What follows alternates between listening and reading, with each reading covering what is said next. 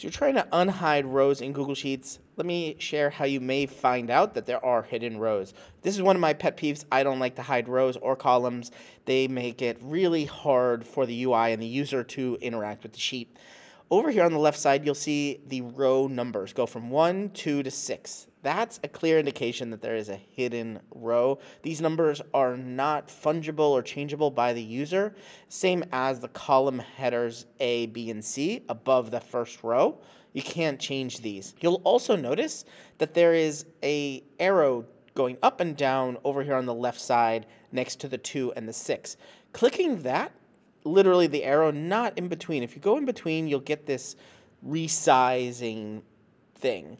But if you actually click on the arrow itself, it will unhide. One other way to unhide the rows is to select this 2 and 6, right click, and click Unhide Rows as an option here, and it'll unhide those rows. If you're looking to get more out of your Google Sheets than you ever have before, consider subscribing here on YouTube to Better Sheets. I go way deep into really cool formula combinations, even AppScript. I show you how to code and automate your sheets right here on YouTube.